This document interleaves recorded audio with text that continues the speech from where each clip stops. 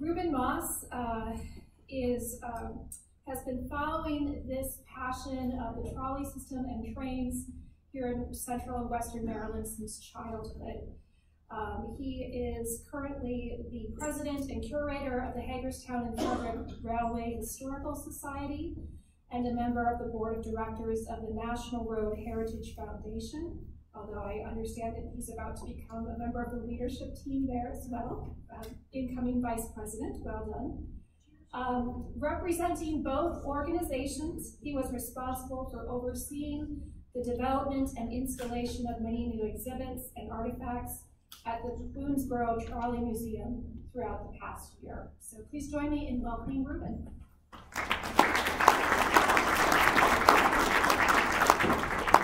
Thank you. Thank you.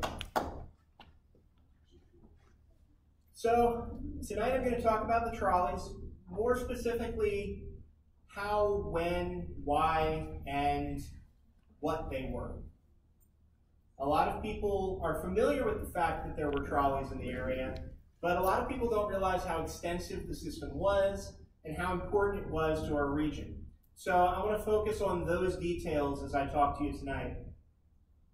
I'll start with a poem that was published in the Valley Register in Middletown on October 9th, 1896, about 2 weeks before trolleys finally came to that town.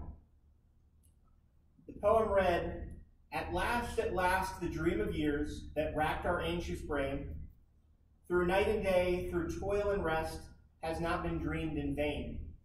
We stand in wonderment and awe and gaze upon the sight, while in our hearts there rolls a wave of rapturous delight. Long years we toiled with might and main, while hope turned to despair, to bring the iron horse across our valley dear and fair. And while we labored on and on, our idol to obtain, behold, there sweeps across the land the magic trolley train. The iron horse is soon forgot, and on the trolley comes, and soon it rolls along our way, and to the valley hums. It climbs Catoctin's lovely slope, sweeps down our valley side, and o'er the hills, and onto town the wondrous trolleys glide. This poem really spoke of the anticipation the entire region had, the coming of trolleys, and what they would do for this area. So I'm going to start with talking about the why, where, and how, more general details. I'll touch on where the line traveled as I talk. But to put the formation of the system into a little more context, I'm going to go back decades before the railway began and mention that in 1811, by an act of Congress, the construction on a federally funded road westward from Cumberland was started. To connect to this road, several turnpikes were formed between Cumberland and Frederick, and then from there branched off to Baltimore and the District of Columbia. Through this area, we know this road as the Old National Pike, today considered part of the National Road. The road served the communities with access to easier travel, the ability to transport goods to and from towns and into the bigger cities nearby. Stagecoaches and other long-distance travel brought patrons to hotels and businesses, even in especially in the rapidly growing communities of Middletown and Boonesboro. The relatively smooth road provided farmers a farther range for selling their goods, and teams of horses grew more frequent over the mountains. Some parts of the road had not yet been completed when a new form of transportation appeared in the nation, the railroad. The Baltimore, Ohio Railroad specifically was formed in 1828 with the ambitious goal of connecting the ports of Baltimore with the Ohio River. This railroad had actually considered traveling west through Frederick itself, but while the city would have allowed it, there was still some public distrust in this new mode of travel, and they found that there was a more level route along the Potomac River.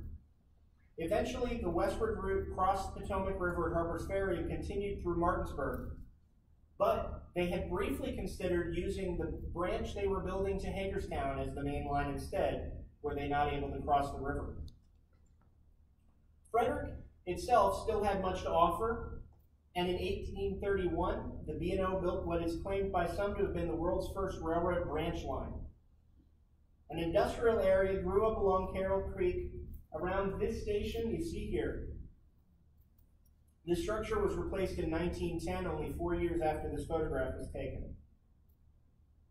In 1872, the Frederick and Pennsylvania Line Railroad, which later became part of the Pennsylvania Railroad, built tracks right down the center of East Street, connecting with the B&O Railroad Yard at that 1831 station. And they built their own freight and passenger stations in town. South of Frederick in 1891, the Baltimore, Ohio began construction on what was to be known as the largest single railroad sorting yard in the country, in a small community that had just renamed itself Brunswick. This had been little more than a whistle-stop canal town since the railroad had passed through in 1834, and suddenly the railroad owned this entire community. And north of Frederick, the Western Maryland Railway had passed through the town of Mechanicstown, which soon would be renamed Thurmont, on its way to Hagerstown, which it reached in 1872. In 1887, another railroad was formed to connect to the Western Maryland at Thurmont, connecting it with the Revolutionary War era Catoctin Furnace only 4 miles away.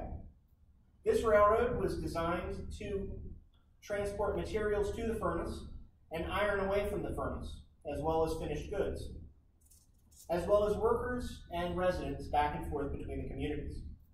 This was known as the Monocacy Valley Railroad and originally operated with mule-drawn rail cars until 1898, when this and one other steam locomotive were purchased secondhand to travel the route. Over the mountain here in Hagerstown, there were so many road and railroad connections within just a few years, including the Western Maryland Railway, but also the Baltimore, Ohio, Norfolk and Western, and the Cumberland Valley Railroad, that on maps it appeared as if they were spokes in a wagon wheel, with Hagerstown as the hub. Today, that's why we call it the Hub City. Railroads were everywhere, and by the mid-1870s had taken away a significant percentage of the long-distance goods and passenger travel from the road. Costs of maintaining the road were high, and it began to fall into disrepair. Often, the repairs were being made by locals and area farmers, rather than the turnpike companies that had been formed to maintain this road, and were actually collecting tolls for its upkeep. This didn't sit well with the people of Middletown, an area with abundant fertile farmland. They were at least 8 miles and a mountain climb in every direction from the nearest railroad. This was as much as a full day's trip, depending on their horse team and cargo.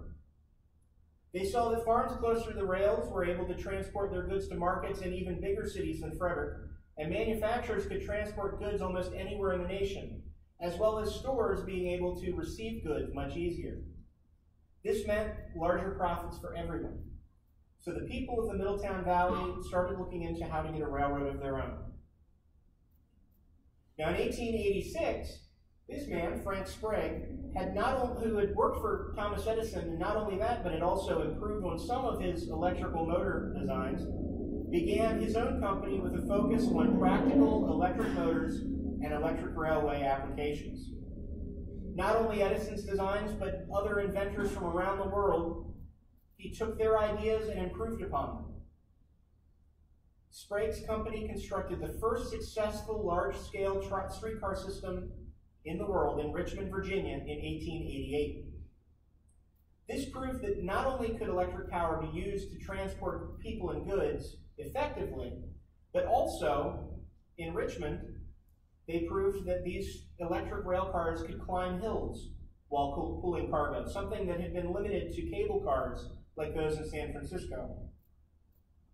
The residents of the valley learned of Sprague's Richmond Railway, and having hoped for truth and rumors of steam railroads over the years, decided to take matters into their own hands. In 1893, they founded their own railway company, and after 3 years of effort, they were able to start funding construction. Despite the Middletown funding and minimal support from the city of Frederick, it was actually Frederick where construction began on this railway. You see here one of the first trolleys that leave Frederick in the late 1890s. On August 22nd, service between Frederick and the top of Catoctin Mountain began. The trolley stopped at an open grassy area where the company would soon after purchased the land and found a resort community to attract passengers that they would name Braddock Heights.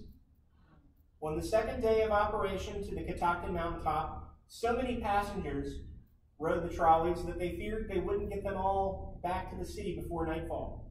So this 48-seat passenger car, number 10, one of only 3 trolleys the company had bought at that point, departed the top of the mountain with 110 passengers on board, including the entire board of directors. Wow. After the trolley lost control soon after departing the summit, it crossed a tall trestle bridge and passed the area of South Clifton Road. It crashed, injuring many of the passengers. And if anybody's curious where the crash took place, it's believed that it was roughly around the area under the alternate 40 on-ramp for I-70 today. It was reported that company president George William Smith, whose home was actually not too far from the crash site, never found his missing shoe. While there were many injuries, the majority recovered. Unfortunately, one widow who was kept hospitalized for her injuries died about a week later. Following this hard-learned lesson, the railway kept a relatively safe record for the rest of its years. Car 11 continued to operate the route. You see Car 11 here climbing Braddock Heights. Car 10 was soon rebuilt and back in service.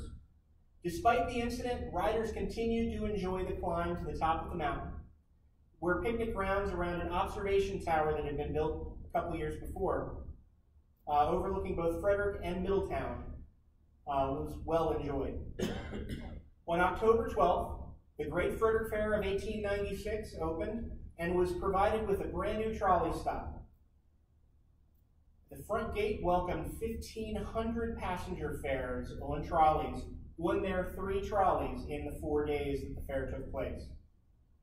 Riding the trolley to the fair would become a tradition in both Frederick and Hagerstown for 3 decades. The trolleys finally reached Middletown, the town that had actually funded it, about a week later on October 21st. The trolleys didn't even enter the town, though. Instead, residents complained they had to walk up a half-mile steep hill to get to the trolley stop. This was remedied a few months later when a new station was built behind the Lutheran church, the big church you see in the photo there. Desiring more passenger service, the people of Middletown, or desiring more than passenger service, the people of Middletown had wanted the trolleys for transporting goods, especially farm goods out of town, and products to and from town for shops. The third trolley purchase, number 1, which you see here, was designed to both carry passengers and freight. Not only freight in a cargo compartment on board the trolley, but being able to pull small freight cars. This car would later go on to be known as Old Mike. It's seen here right along the National Pike. If you're familiar with Middletown at all, this is right over the little Cone Branch Park along the National Pike today. Less than a year after service began, the company found that freight in and out of Middletown was an even bigger business than they had predicted. The July 1897 Catoctin Clarion from Thermont reported that, quote, freight traffic is looming up so successfully that the Frederick and Middletown Electric Railway Company have added 2 more flat freight cars to their rolling stock. This makes 6 and 1 boxcar, besides 3 passenger cars. By 1913, the company boasted ownership of over 60 freight cars and a freight yard capacity of 185 cars. By 1920, this number had decreased, and their aged cars were no longer being exchanged with other railroads. 1898 saw the connection to the town of Myersville. Following Middletown's lead, the people of Myersville founded their own company and built track from their town to the point where this station was found at the edge of Middletown. They leased their track to the Frederick and Middletown Railway in exchange for a portion of the revenue. In 1905, this was one of the new trolleys purchased. This small snowplow was purchased and numbered 3. This photograph was taken at Braddock Heights, and it shows that the trolley was used for freight as well as a snowplow. And you can see 2 of the small flat cars that were purchased that were mentioned in the Catoctin Clarion there. One loaded with bales of straw and one loaded with bags wheat coming from Middletown going to Frederick. Trolley systems were appearing nationwide between Sprague's Richmond Railway and the opening of the Frederick and Middletown Railway. Some larger cities had been using cable cars or rail cars pulled by horses, and many of these were adopting the new electric trolleys. It was just before construction of the Frederick and Middletown began that two men, William Jennings and Christian Lynch, both of Harrisburg, Pennsylvania, saw an opportunity to begin a lucrative business by building a cheap electric trolley service for commuters in and around Hagerstown, and they founded the Hagerstown Railway Company. A few years before this, in 1891, the Martinsburg Street Railway had been formed, and within 5 years had gone out of business. So this trolley, this Martinsburg trolley you see here, became one of the Hagerstown Railway's first 3 trolleys. In addition to the 3 cars purchased from Martinsburg, the Hagerstown Railway also purchased several brand new trolleys, making their fleet over twice as big as Frederick's. By August 8th, 2 weeks before Frederick began taking trolleys to Braddock Heights, they were already running trolleys from Hagerstown to Williamsport. This was great use to the industry commuters and Williamsport residents alike. By September 5th of that year, the company was also operating a loop in the city. Trolley service from Hagerstown was extended through Funkstown and reached the town of Boonesboro in 1902. Seen here is the Boonesboro trolley station and the trolley shelter, which were constructed just a few years later. Boonesboro was known for its fruit exports, and local farmers were eager for a rail connection besides the nearby B&O Railroad in Keedysville to transport cantaloupes, peaches, and raspberries into the city and to receive supplies. There were plans to continue this route to Antietam for Antietam tourists. It's unknown exactly why that line was never actually completed. While the shelter is gone, the station itself still exists as a small trolley station that was mentioned earlier on the original site. Hagerstown's efforts to expand their network continued, and after purchasing the tracks between Myersville and Middletown from the people of Myersville, they began working on a new route over the mountain to connect to that town. Tracks were added, branching at a place near Beaver Creek known as Wagner's Crossroads, today the intersection of Beaver Creek Road and Route 66. Soon after, this station was constructed in a little community about a mile away known as Smoketown, today known as Mount Lena. A power substation was originally planned for the top of the mountain, but eventually was added onto this building, where you can see it built onto the roof. That substation was one of many along the system that I'll be talking about later. After crossing the mountain, the Hagerstown route, funded by stock sales under the paper company name of the Hagerstown and Myersville Railway Company, traveled down the middle of Main Street in Myersville and joined with the existing tracks there. December 1st, 1904 saw the first through service where trolleys from Hagerstown traveled all the way to Frederick. The trip at one time could have taken passengers up to 2 days by horse-drawn wagon or an expensive all-day trip on the railroad. Today, by trolley that day, they could take the trip in 2 hours. In 1906, a line traveling north from Hagerstown through what is now Longmeadow Shopping Center, which we see here, the area around Longmeadow Shopping Center, was built. This view is looking north from Northern Boulevard, with the distant house being roughly the area of the Pennsylvania Dutch Market. That line continued north along Marsh Pike through several small communities, including Paramount, which you see here, and Reed, before crossing the state line and eventually coming to Shady Grove, Pennsylvania. Here, passengers could transfer to trolleys of another company's line, west to Greencastle and Chambersburg, or east to Waynesboro, and the Western Maryland Railway's Penmar Park. The Chambersburg, Greencastle, and Waynesboro Street Railway was wide gauge, while the Hagerstown and Frederick was standard gauge. Thus, the two companies' trolleys could not share each other's track. Back in Frederick County in 1907, This station was constructed at the terminus of a new branch line from Braddock Heights to Jefferson. While there was ample farm business available for this small line, the ultimate goal was actually to connect to Brunswick, where farmers from Loudoun County in Virginia could ship goods across the river and then went to trolleys to Frederick. Fearing competition while in the process of doubling the size of their railroad yard there, the Baltimore, Ohio forced the cancellation of this line beyond Jefferson. Despite the fact that the town of Brunswick actually already installed trolley track down their main street. For a while, it said that Brunswick was listed as the only town that had trolley track but never a trolley. That same year, in 1907, the Washington, Frederick, and Gettysburg Railroad formed to take over the former Monocacy Valley Railroad. The Catoctin Furnace had closed in 1903, and there had been some attempt to make the route successful, but that had faltered.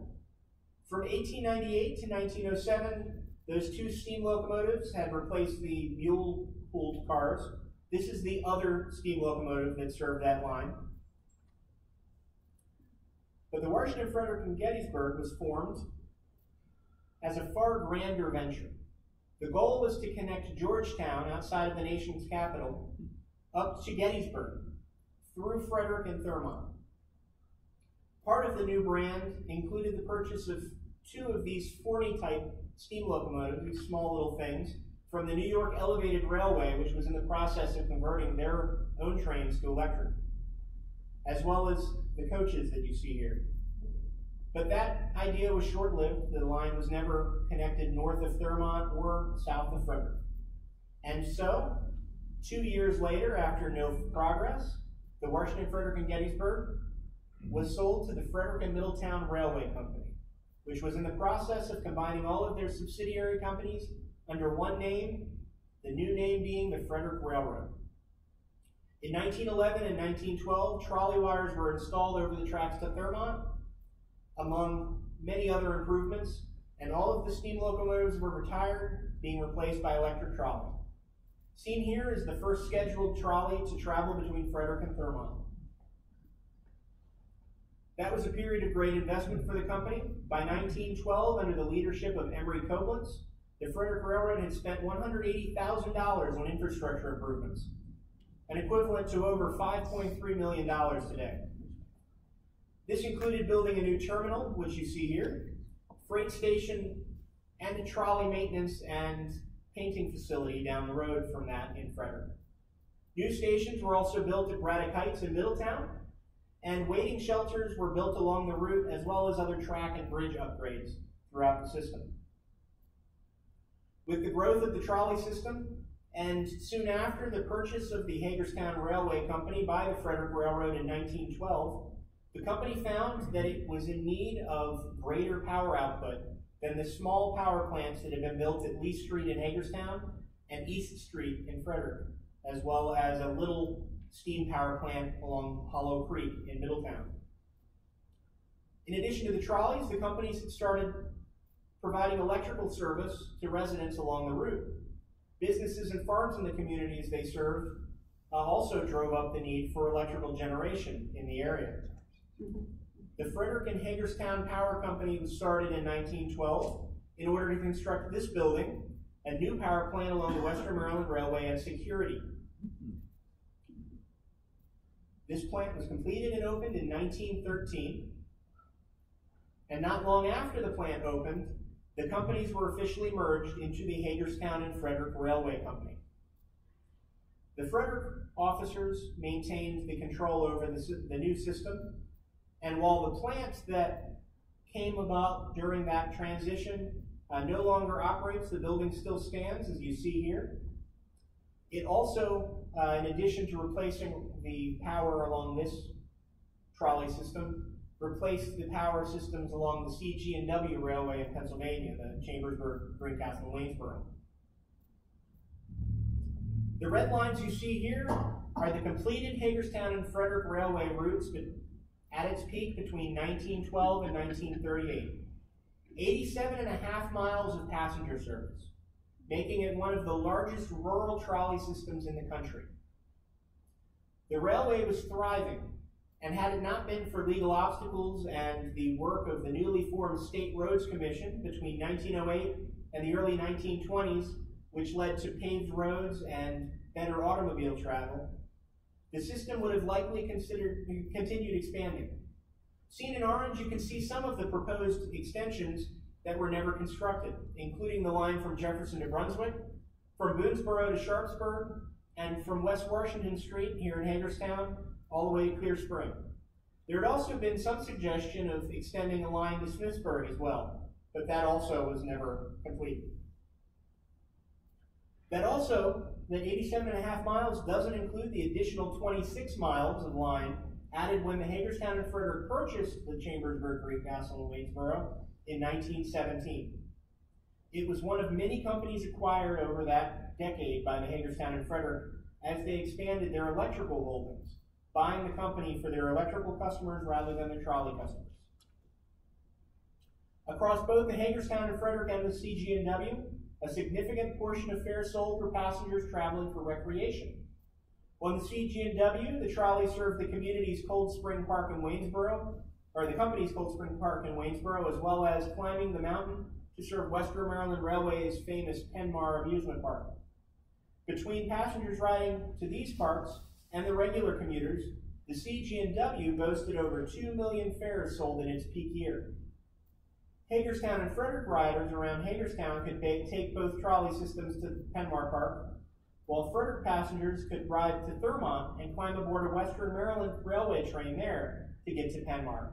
The three companies offered a joint ticket for this purpose, known as the Loop Trip. Before construction of the Frederick and Middletown Railway had begun, a 3-story observation tower that I mentioned earlier had been built at the top of Catoctin Mountain. This overlooked both Frederick and Middletown, and around this, the railway built its own amusement park at Braddock Heights with a theater, a carousel, a skating rink, dance hall, miniature train ride, arcade, and many other rides and activities over the years. At one time, even a retired trolley was placed in the playground. The large building seen in this photo was the Casino Building. It was given that fancy name because it had games inside, but there was no gambling that took place. It was the last surviving structure, best known today as the Braddock Heights Roller Rink, which was lost to arson in 1998. See a few of the tickets from our collection for some of the rides here.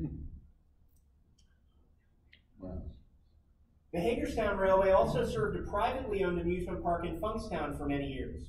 Its entrance was just across the creek from the town. From 1920 until 1925, the railway owned and operated that park as well. This would be a trolley passenger's view of the entrance when it was called Woodley Park. It also went under the names Electric Park and Watts Park. And as I mentioned before, trolleys became a fare tradition for many years.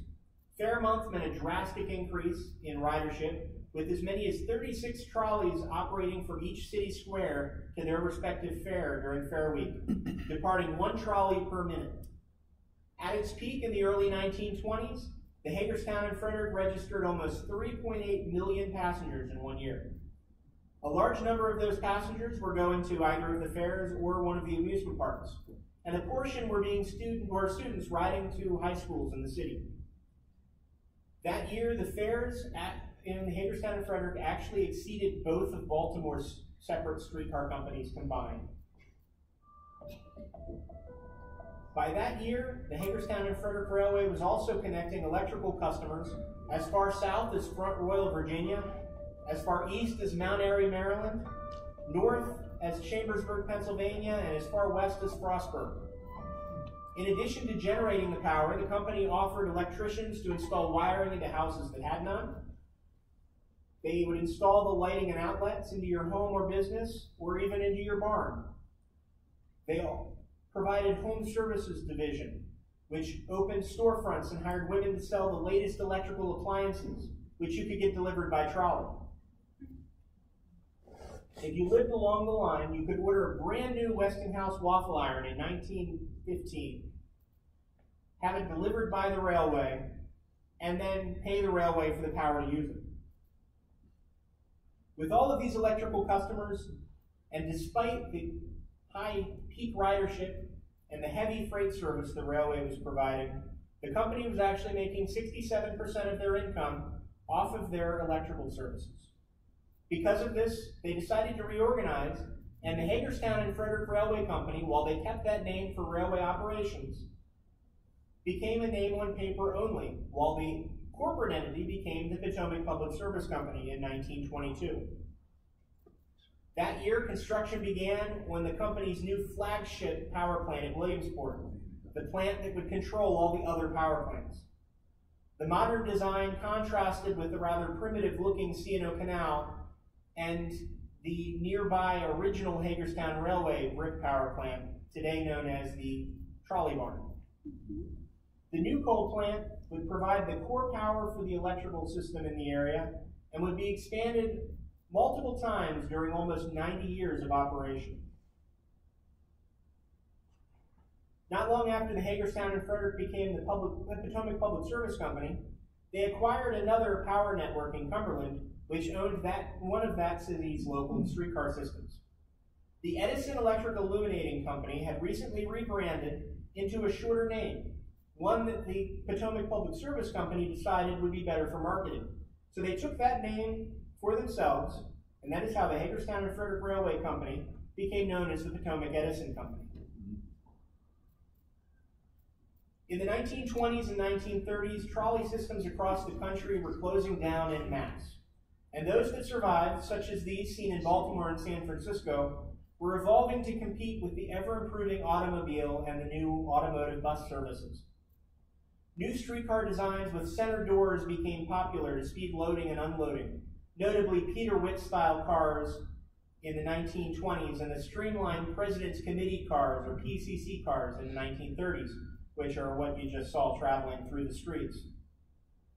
Modern streamlined looks and faster service were becoming standard for trolley systems in cities across the country. But this car, number 171, crossing Rosemont Avenue into Hood College around 1946,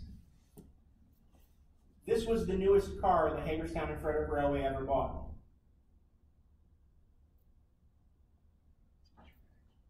No Peter Witt car or PCC car would ever run on the Hagerstown and Frederick tracks.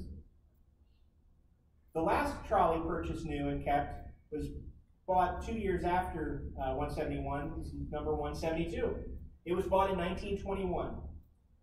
And that's the fastest and most modern trolleys to ever operate on the route had been similarly traditionally looking trolleys built for Cumberland in 1926 and moved to Hagerstown and Frederick in 1934. The common trolleys used on every route of the Hagerstown and Frederick were 40 to 48 passenger combination cars of various makes, the same type that Frederick's Old Mike had been. These offered the ability to transport less than carload freight, or less than what you'd need a boxcar for, express parcels and baggage in a compartment separate from the passengers, without needing additional train cars. Unlike some city or high-speed systems, the entire railway was single track, with strategically placed sidings and passing tracks where the trolleys would pull over to allow opposing trolley cars or freight trains to go by. Each route came to an end with no turnaround loop, requiring a trolley pole with a wheel on the end to be raised or lowered at the end of each trip. That way, the pole that was raised was always traveling behind the trolley in contact with the overhead wire, collecting the electricity from that wire to power the trolley. Most of these passing sidings, as well as some of the passenger shelters, were equipped with phones where crews could communicate with the dispatcher. At some point in later years, they also started using the normal train orders like the larger railroads.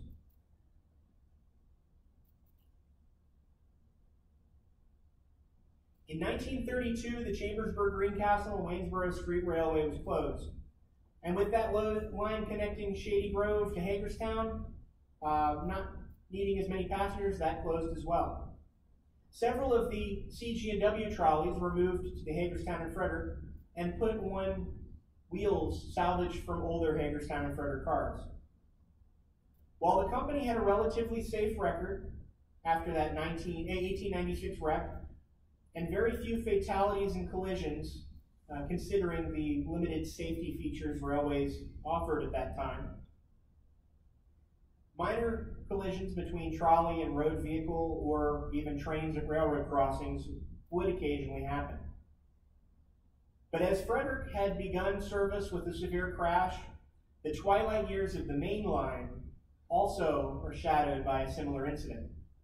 When January 26, 1936, former CG&W car number 35 was operating on the main line heading west. This is car 35 when it was serving on the CG&W. As it descended the western slope of South Mountain around 6:10 p.m., motorman Clyde Wachtel lost control of the car and was unable to slow the combine. Just before a sharp turn in a road crossing, the motorman jumped free of the car in time to avoid the impending disaster. The trolley ripped itself from its wheels and crashed into a waiting shelter known as Reese, right along what's now Crystal Falls Drive. It continued sliding nearly 100 feet before coming to a stop. Witnesses at the nearby Mount Lena station reported the pair of wheels flying past the station at high speed, sparking as they went. One witness described it as a pair of dogs chasing each other down the mountain. Eventually, they came to a stop almost a mile away from the wreck. The sole passenger on board was a warehouse employee and an extra trainman named George Victor Fraley. Fraley had been visiting his mother at Tocken Furnace that day and didn't jump clear of the car in time. He was killed instantly. This is Mr. Fraley in his H&F uniform. Both men's families had considered joining them for the trip that day, but by chance had each decided against coming for different reasons. Just shy of 3 years later, in October of 1938, trolley service ended between Myersville and Funkstown. The last car to travel the line was car number 172, heading westbound to Hagerstown, with virtually no fanfare, as if it was a normal trip. The closure was for safety reasons, but not because of the past incidents, but rather the fact that the state of Maryland wanted to build a bypass for the original Baltimore National Pike with a newer, straighter road, which we today know as Route 40. This would have crossed the railway at 7 places, 4 of those being on the slope of the mountain, and they knew that would be asking for disaster. And so the closure of the main line also forced the closure of the Boonesboro branch line. Seen here is car number 150 returning from Boonesboro in the early 1930s along Route 66. This view is basically taken looking from the entrance to the sheets on 40 and 66. Cars 150 to 153 were purchased secondhand in 1923 from the Columbia Railway Gas and Electric Company in Columbia, South Carolina. They were assigned primarily to Boonesboro and Funkstown service. After the closure, they were moved to Frederick, but were sold for scrap within a few months. Their builder, Pearlie A. Thomas Car Works, is significant as these cars were built in 1917 from an earlier and slightly smaller design that was used to later build the famous New Orleans streetcars 5 years later. Today, only 150 survives out of that series, and the company itself still exists building school buses. Car 151, its sister car, and motorman Lester Smith were last to operate out of Boonesboro. We see here on the last day of service. This is about a block away from the trolley station, on that last trip back to Hagerstown. By now, the company had been investing in all of the local bus services. They owned both local and had started a regional bus company. And trolley tickets that were still valid would be valid on those buses between Boonesboro and Hagerstown until they expired. City Loop service, which had served both cities since 1896 and had operated since the teams using these single-truck near-side cars had stopped in the late 1920s, also being replaced by buses. In Frederick County, Myersville became the end of the line once more. And this would last until 1945, when the need for more track maintenance and the need for additional power in Frederick for a Army facility led to the abandonment of the line between Middletown and Myersville in favor of the war effort. Frederick remained busy after the main line closure. While the company would never again see as many passengers as they had seen in the 1920s, there were still occasionally full cars during the 1940s, especially in the mornings and evenings when students rode the cars to school. In Hagerstown, only 4 trolleys were left in service. 3 of the combines, numbers 168, 169, and 172, and 1 Hagerstown-built maintenance trolley, number 8. Despite the increase, the company began to sell their trolleys as they grew too old and worn out to be cost-effective to maintain, resulting in fewer and fewer trolleys riding the rails. With gas rationing beginning during World War II, there was an uptick in riders, but it still wasn't enough to justify a drastic increase in passenger service. The war did, however, bring a drastic increase to freight service. The railway served over 20 industries in Frederick, with direct sidings, as well as being the only rail interchange with the on-base U.S. Army Railway at Fort Detrick. In 1945, the Army constructed a scrap metal salvage facility directly alongside the H&F tracks on the edge of Frederick, and contracted the railway to bring vehicles and scrap metal salvaged from the war fields to their Frederick facility via the Western Maryland and Thurmont. During the war, it was a common sight to see electric freight motors, or on rare occasion, the Fort Detrick diesel locomotive, pulling trains loaded with damaged Army tanks, airplanes, and other salvaged material through the streets of Frederick. This included both Ally and Axis materials alike. Occasionally, gondolas loaded with damaged helmets brought solid reminders of the dangers facing the troops overseas. The increase in freight operations led to the purchase of several new freight units and locomotives, including a box cab from the Washington Old Dominion Railway that you see in the center here, which began life as a freight car. A 52-foot-long former Baltimore and Annapolis freight motor, which is seen parked behind it, which was the largest motor to run on the Hagerstown and Frederick Railway system, and 2 electric steeple cab locomotives, which you can see one of the steeple cabs to the left here. Washington County continued to see trolley operation through the war between West Washington Street and Williamsport until August 4th, 1947, when the last 3 trolleys left the square and deposited dignitaries and special guests in Williamsport. There, groups posed with the trolleys and with the brightly colored buses that were replacing them. The buses took everyone back to Hagerstown to inaugurate the beginning of the new bus service. The 3 trolleys sat in Williamsport for a day before being dragged empty and parked along Wilson Boulevard, waiting to be sold for scrap value. However, 172 was saved.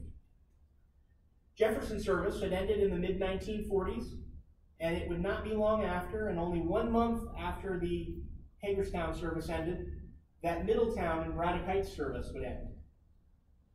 Like Hagerstown, the closures were forced by the creation of one-way streets on the roads that the trolleys had traveled in both directions for many years. Car 172 had been the last trolley to leave Hagerstown officially, and was moved to Frederick to replace 2 trolleys that had been damaged in a wreck.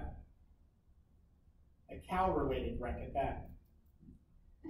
It was still wearing the faded last trolley in Washington County paint that they had tried to scrape off and couldn't remove. You can make out some of it right there. When it took the last passengers from Middletown to Frederick.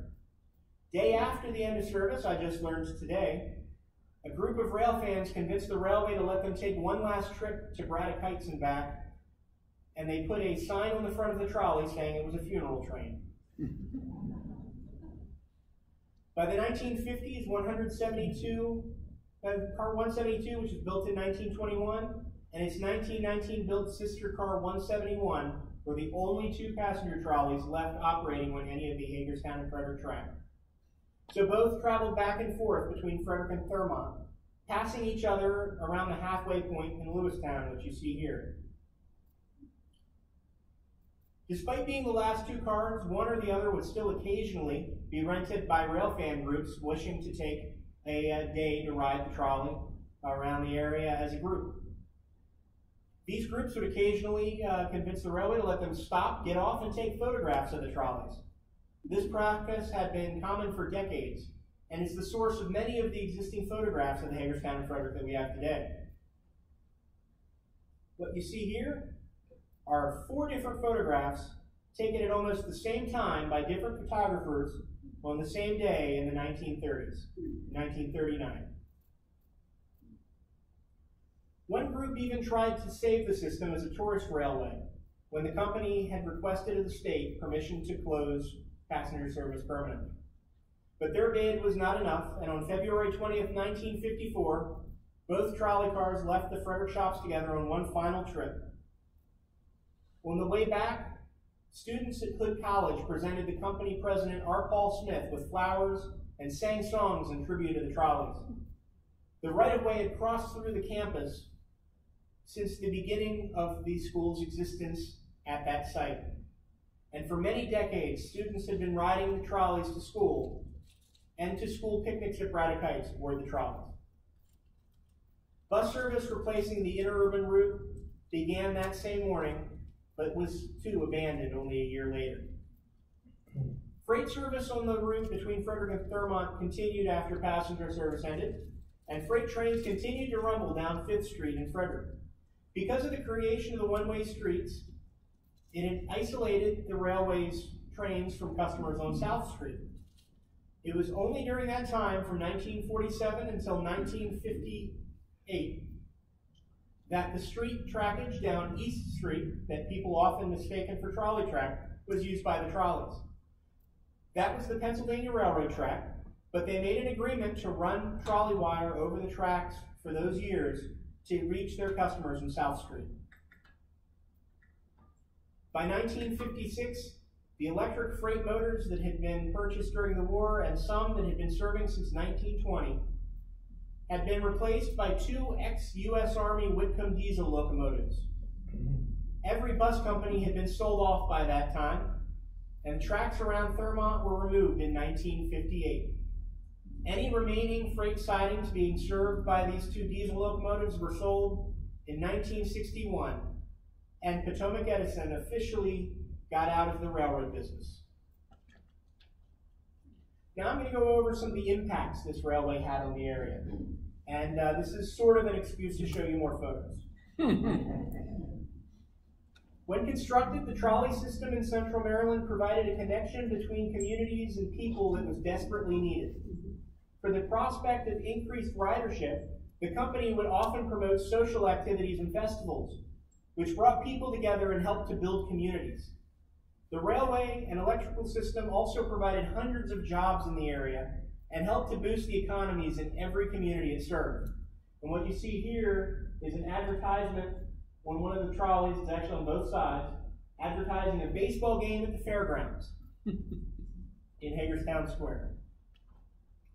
When the company began, consumer electricity was a relatively new technology. While there were a few small power suppliers in the region, it was the railway which ultimately introduced the public to electrical power.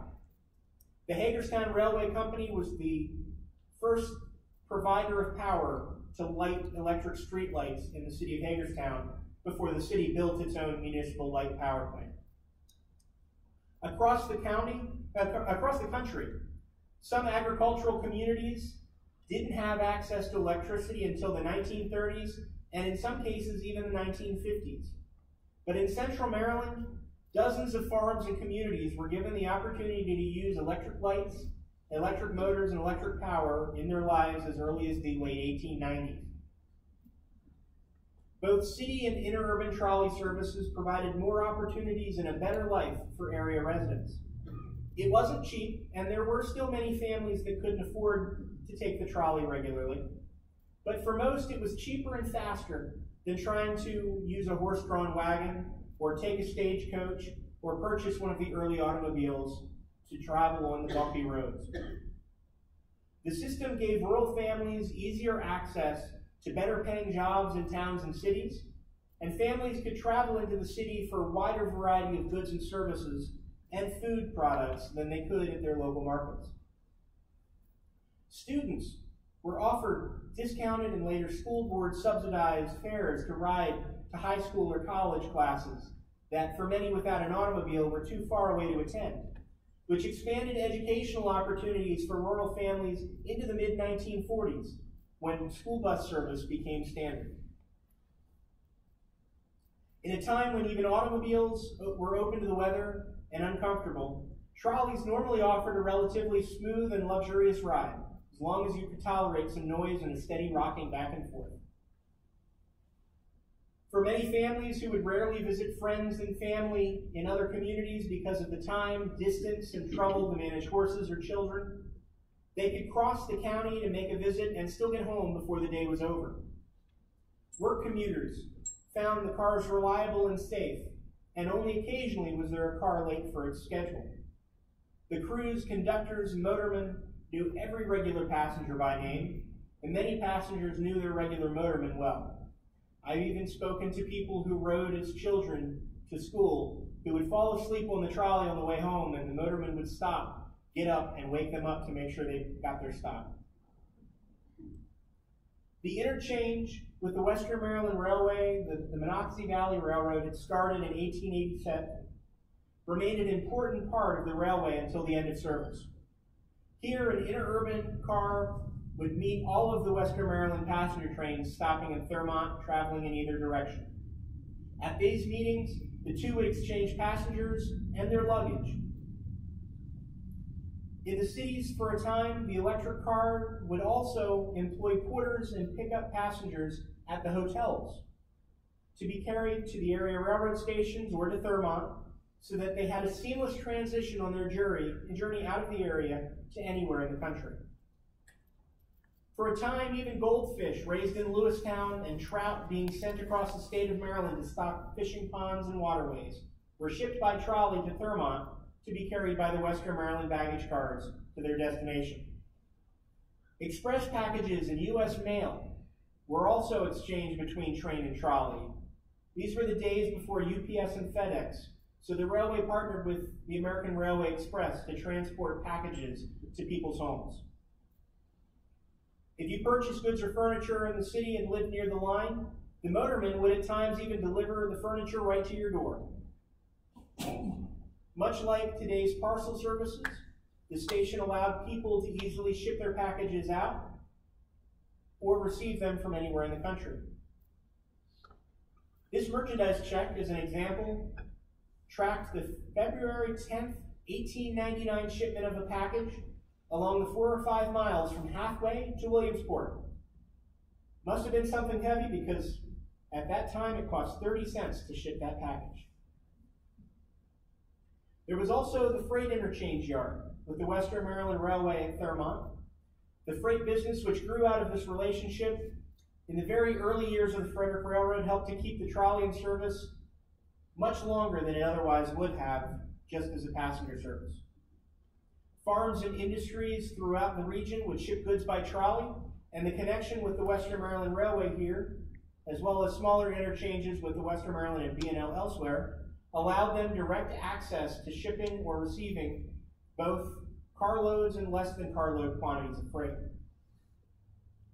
Freight service was not limited to Thurmont or the cities, though. Frederick built number 5 is seen here in this image with a freight train in Middletown. While often thought of in Frederick, number 5 and several of the other freight motors that were used by the company were also seen across the entire system. There are several photos of this trolley also in Hagerstown. In Funkstown, the railway would collect flour and would drop off coal at the local flour mill and exchange them with the B&O Railroad along Wilson Boulevard in Hagerstown. The freight had a great impact on the valley farmers in the Middletown Valley with their ability to send and receive goods, as I've already mentioned a little bit. But this September 25th, 1899 waybill shows that a farm near Middletown purchased 6 1/4 tons of fertilizer from a fertilizer company in Frederick, which was delivered on one rail car, car number 18. This likely took less than half an hour to transport from the city to Middletown. 4 years before this date, that trip would have taken several horse teams or several days to transport in 7 to 10 hour trips over the mountain. Even after selling off the majority of their worn-out freight equipment in the late teens and early 1920s, the company maintained a collection of some of the older freight cars, which they used within the system to transport their own material as well as goods from towns into the city. 2 of these cars can be seen here at Mount Lena, where local stores and farmers could load or receive large quantities of goods by rail rather than wagon. Being standard gauge, the railway was of course capable of interchanging any type of freight car owned by businesses and railways anywhere in the country. For agricultural communities, this meant the availability of refrigerated boxcars to transport produce and dairy products. One creamery in Middletown is recorded as having rented a refrigerator car for over a decade from a company in Wisconsin. With this car, they made a weekly shipment of Middletown Valley butter to Baltimore, where it was sold for a much higher price than it would have been sold for in Frederick. In Boonesboro, the cantaloupes and raspberries and peaches were often exported in bulk, though they were more often shipped in the baggage compartment of the interurban combines, where sudden stops of the car were known to topple crates and roll the melons under the feet of passengers. Even livestock could be transported with the trolleys, if needed, either with livestock rail cars, as seen here with one of the freight engines purchased by the Frederick Railroad in 1910, or sometimes in the trolleys themselves, when at least one occasion the company transported a single calf in the vestibule with the interurban car's motorman. And we cannot forget the railway's responsibility for the founding of the community of Braddockites in 1896. While designed to be a resort town for city tourists and increase interurban revenues, this town still exists. We also should not forget the creation of one of the nation's early luxury streetcar suburbs, known as Airview, now part of Middletown, which it was built outside of. And let us not forget that in its earliest days, the railway helped to shape the landscape of other communities in the area. The presence of rails determined the placement of sidewalks, fences, and even new roads as they were being constructed. Today, public improvement projects are frequently removing some of these landmarks from the trolley era, but a few still remain. Which leads me to the final part of my presentation tonight, what remains to be seen for those who know where to look. Nearly 70 years have passed since the last passenger interurban left Frederick, yet a keen eye can still find remnants of the line across the entire system.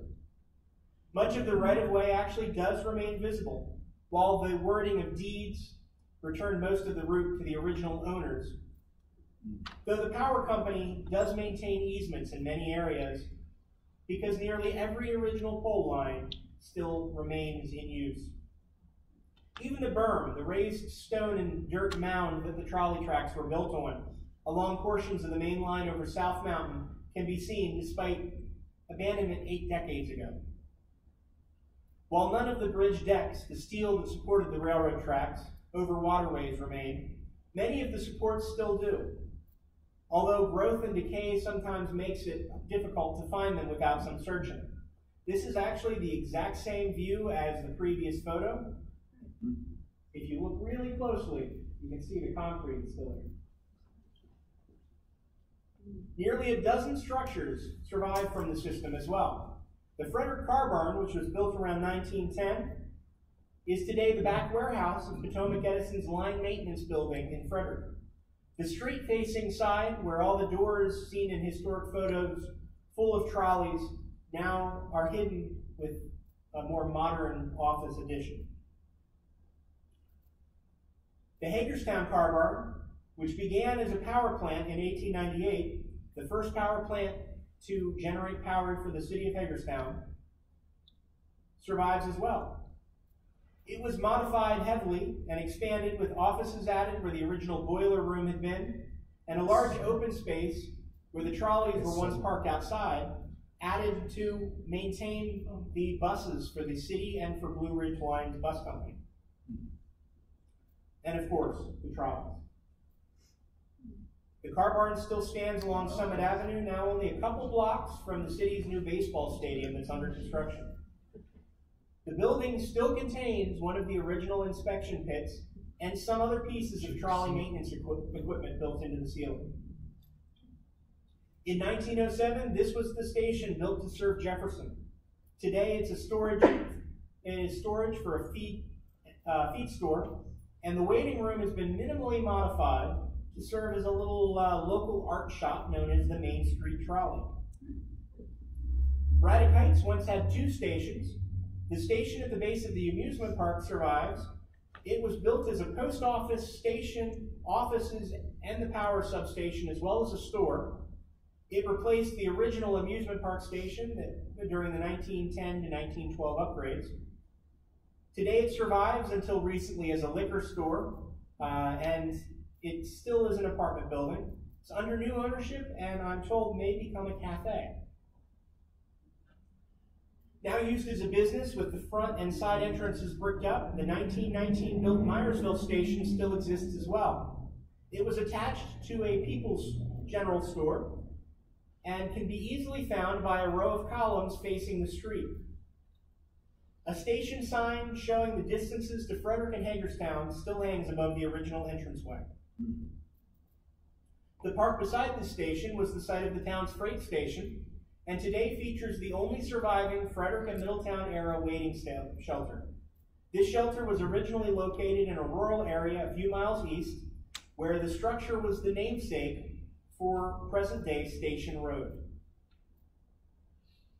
Frederick's terminal station stands today as well. This was where all the interurban cars leaving the city boarded passengers.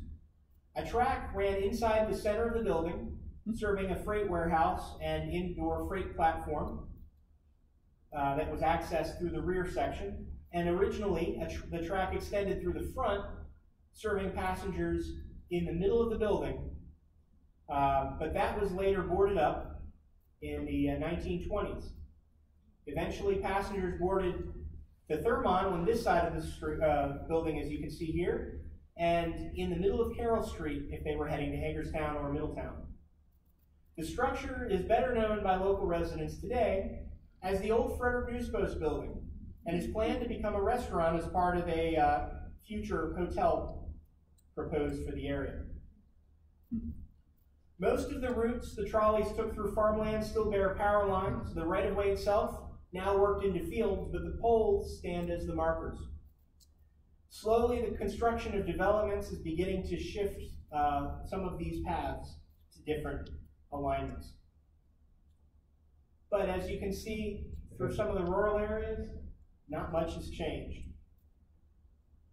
Several of the substations along the route, which were originally spaced about 2 miles apart to convert generated AC power into the 600 volts of DC power the trolleys were running on, are still in use. Over the years, these have been upgraded, expanded, maybe moved next door or down the road, but many of the buildings also still survive. Seen here is the Yellow Springs substation. The stone structure here once contained a switch that a neighbor was paid by the railway to flip each morning to turn the power on for the trolleys. This is the same spot in 1953 as the previous modern image. You can see that stone structure behind the little waiting shelter right there. And there's the station, the structure that still stands. Car 171, perhaps one of the most photographed of all the trolleys, and one of the last two interurban cars to operate a revenue schedule in the mid-Atlantic, still survives as a private cabin north of Frederick. It is one of 4 survivors. Sister car 168, the first of that model of custom steel-bodied interurban cars built by J.G. Brill Company of Philadelphia, was the first of the 3 last trolleys to leave Hagerstown. It is preserved at the Hagerstown Roundhouse Museum.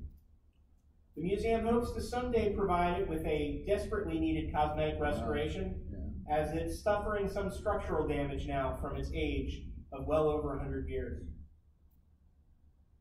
Car 150, that early Curly Thomas car, and the design ancestor to the New Orleans cars that served the Boonesboro and Funkstown routes out of Hagerstown, can now be found inside of the Myersville Community Library, where guests can sit inside the car and enjoy a peaceful book or study.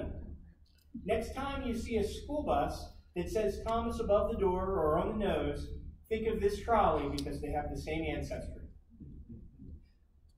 And freight motor number 5, built in Frederick in 1920 out of spare parts and lumber, one of the primary workforces of the railway, which remained in operation for 35 years and could pull several freight cars, as well as essentially being a self-propelled boxcar by itself, can be found along the Thurmont Trolley Trail at the site where the H&F Railway's Main Street station in Thurmont once stood, only a block away from the old Western Maryland tracks. Like so many other systems in the country, new highways and availability of cars, trucks, and buses ultimately led to the end of trolleys in Central Maryland. But their legacy remains. Today, people still pay their power bill to Potomac Edison. The company may have changed a lot over the years, but for some, the name still conjures up memories of green and cream rail cars and the sound of grinding gears. The trolleys of the past may be gone, and more decades may have passed now than had seen trolley operation in our area. Yet so many today continue to look back fondly at a different time, a time when the Hagerstown and Frederick trolleys crossed our countryside and made a lasting impact on the people and neighborhoods that shape our past and our future. I thank you for coming out tonight. Well done.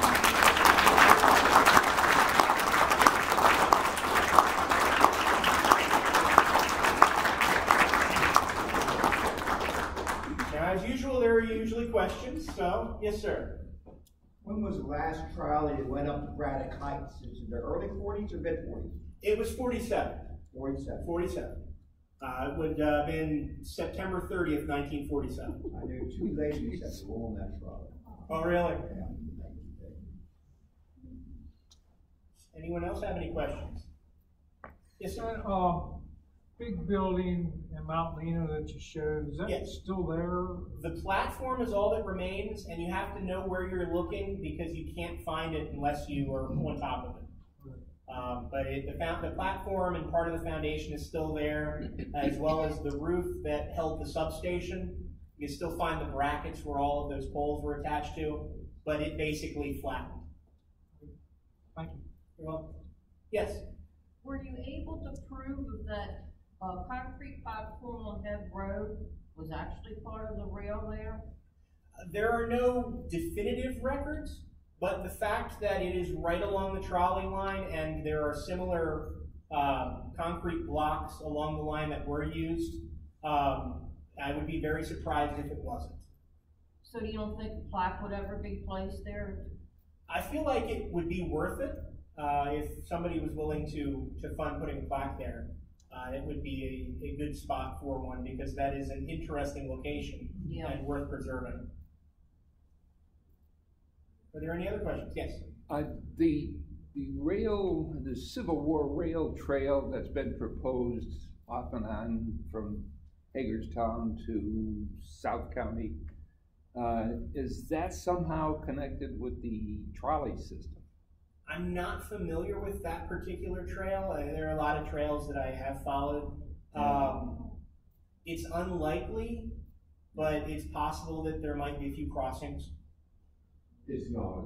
It's part of the Weaver to the Hagerstown. Oh, okay. It's not. Okay, so that was the B&O. Okay, so that answers that question. That was the B&O route. That was the one that almost became the main line if they hadn't crossed Harper's Ferry. Wow. Yes. There was a local attorney, Hagerstown attorney named George Stein, who had a clubhouse out near Dam No. 5. And my understanding was that at one time he had a trolley, as part of the trolley, as part of that clubhouse, whatever became of. That is the car that's at the Roundhouse Museum.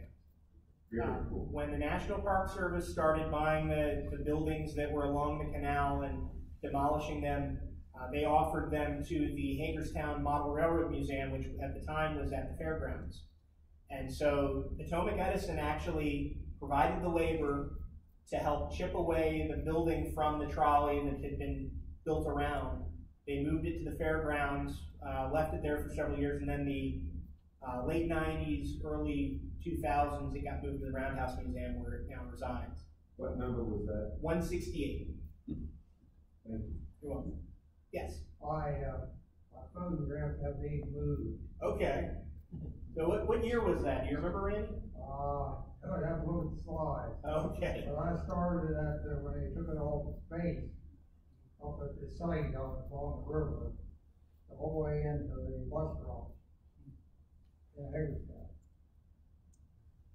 Because I chased it on Interstate 70. Are there any other questions? Yes. So the car that's outside the Hagerstown Railway Museum, what are they estimating in terms of the cost to actually repair that? They haven't even reached that point. Basically, they've been trying to get the funds to do a study to see what it needs, but it has some rot, some issues that are in desperate need of attention. So they definitely do need the funds to do the study to see what needs done to stabilize it.